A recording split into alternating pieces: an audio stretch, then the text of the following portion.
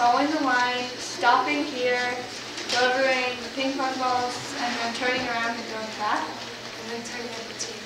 Okay, Carmen, repeat that. So leaving home, following the line. Turning at this T thing. Okay. And stopping there, and putting the ping pong balls in there, and turning around and going back. How many ping pong balls? We don't have. I would love it if you did. We don't have any. Okay, but you're going to have them. Yeah. So it's going to drop off its load of ping pong balls and then go back.